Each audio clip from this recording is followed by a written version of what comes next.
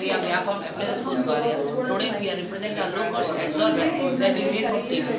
Sir, as the theme indicates, natural adsorbent. We are making an adsorbent from organic substance that is TVs. Firstly, in the tea waste. The tea waste, which firstly the process starts from. We have to collect the tea waste, and the tea waste which we are collecting from railway station, tea stalls, and many much more areas. So, sir, at the first stage, we are removing impurities like ginger and cardamom from it. So you can see these are the impurities like ginger and cardamom. We are removing it outside. So, sir, at the second stage, we are boiling it. After the boiling process. So, sir, at the second stage, we are boiling it. After boiling it, we are mashing it, and after mashing, we are drying it in sunlight. So, sir, this whole process requires 15 to 16 washing cycles, and after that, we will get this type of form. After that, for making it more finer particles, we are doing the grinding process. The grinding process makes the finer particles more finer. And sir, for making the equal nanoparticle size, we are using the sieve shaking process. The sieve shaking process requires the nanoparticles which size is 100 micrometer. And sir, after that we are mixing H2SO4 for the activation of this TVS adsorbent, for making it more efficient to remove the heavy chemicals from the contaminated wastewater. And this, sir, then we are drying it in sunlight, and after that we will get this material in which we know that it acts as an activated carbon made from tea waste, and it is a low cost and low waste. Contaminated industrial wastewater which is made up of cadmium nitrate solution. Then we have passed through this beaker and we found that 92% of cadmium has been removed from this contaminated wastewater. And sir, we have tested it through UV spectrophotometer, which is an instrument, and the removal efficiency is 90 to 92%. And sir, we have published our research paper also. In that, the conclusion is given that 92% of the cadmium has been removed from this research paper. It is an international journal research paper, and sir, these are our certificates, sir.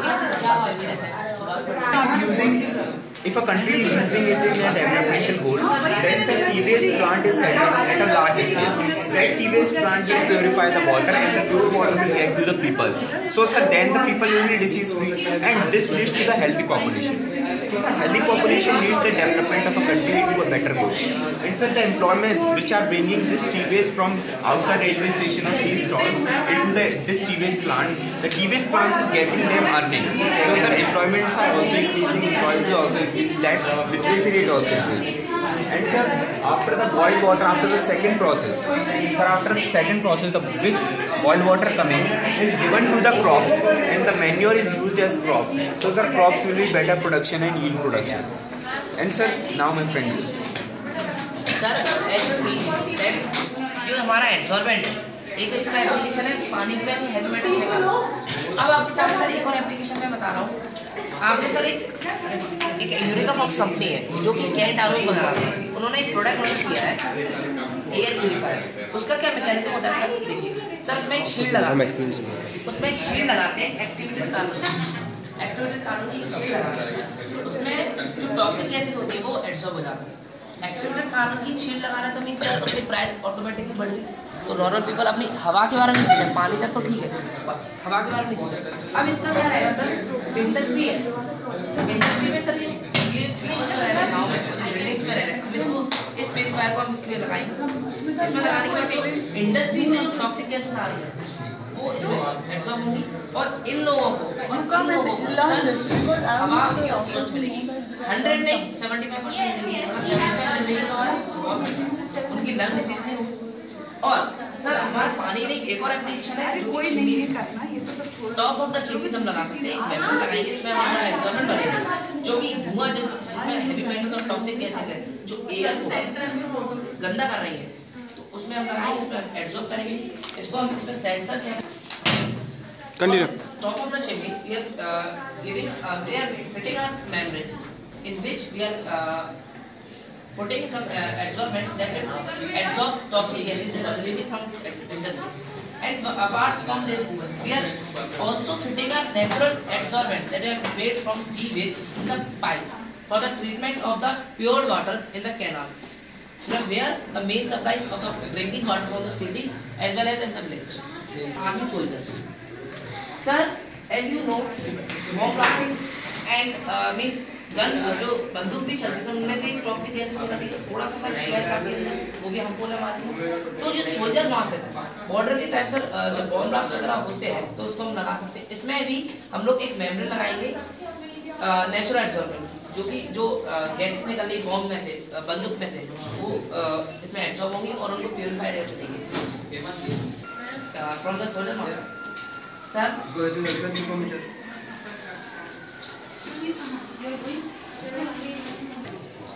Sir आपको ये लग रहा होगा कि इतना large amount में T vest कहाँ से आएगा। तो सर एक सर्वे से हमने एक डाटा कलेक्ट किया है जिसमें हमने पाया है कि टी वेस्ट प्लांट लोकेटेड है पालमपुर हिमाचल प्रदेश में। सर वहाँ से जो टी प्रोडक्शन होता है पर ईयर वो होता है 8,57,000 टन पर ईयर। और सर जो रेसिड्यू लेफ्ट बिहाइंड हो जाता है जो पैक करने लायक नहीं है उनका वो वेस्ट बचता है 55,55,000 kg पर मंथ। सर ये रेसिड्यू वो लोग डंप करते हैं। तो सर अगर इकोनॉमिक एस्टिमेट देखा जाए तो सर ओरिजिनल एक्टिवेटेड कार्बन जो कि कोल से बनता है उसका कॉस्ट होता है 42 रुपीज़ पर केजी। और सर ये तो लोएस्ट कॉस्ट है सर, ये आता है 120 से 180 तक भी पहुंच जाता है।